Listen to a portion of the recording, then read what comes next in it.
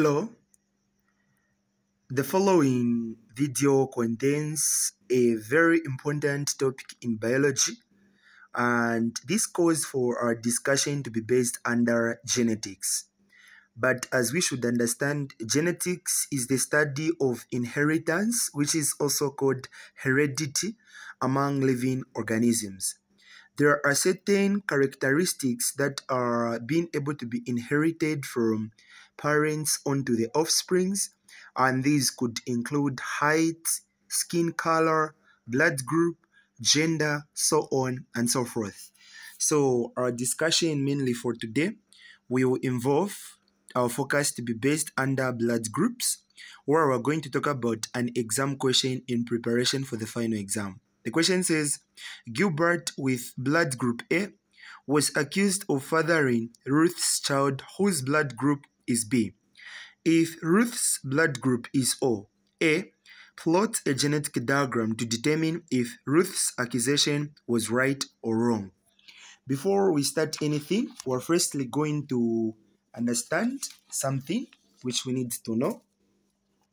And this thing, we're going to understand that there are 4 types of blood groups. We're going to find blood group A, and this blood group A, it's supposed to be understood as it is expressed as A with O.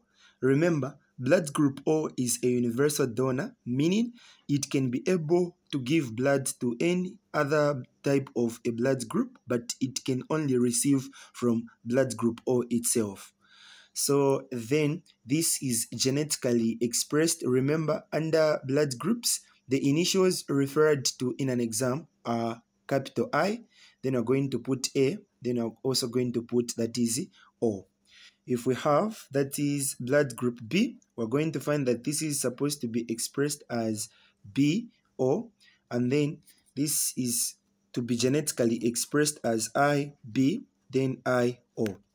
Then the other type of blood group we can be able to have is O, and this blood group is going to be O with another O, and then its expression genetically is going to be I with O, then I with O.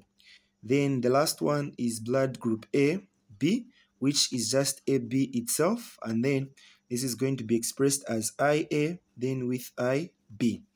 So this is what we need to know in order to answer the particular question that we had. So now we can have the question.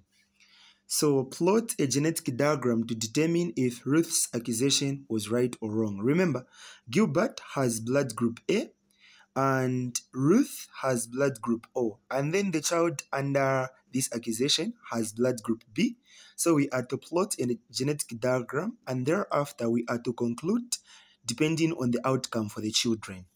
So then we're going to find that the first thing we're going to start with, we're going to say phenotypes of parent 1. So starting with phenotypes of parent 1, we can be able to have that is Gilbert, then we're meeting with that is Ruth. Then we're going to follow with genotypes of parent 1.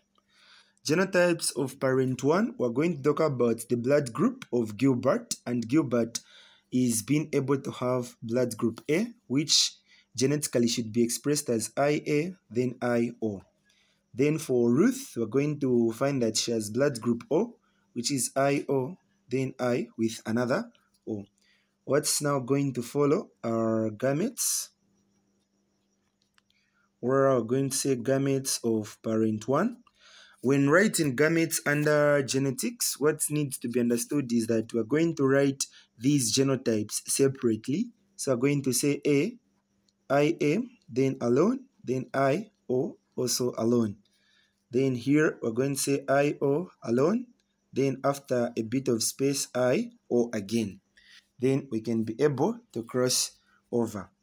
So when crossing, we're going to find that the outcome for this one goes with the outcome for this one. So IA with IO, we're going to observe alphabet or alphabetical order, IA, IO.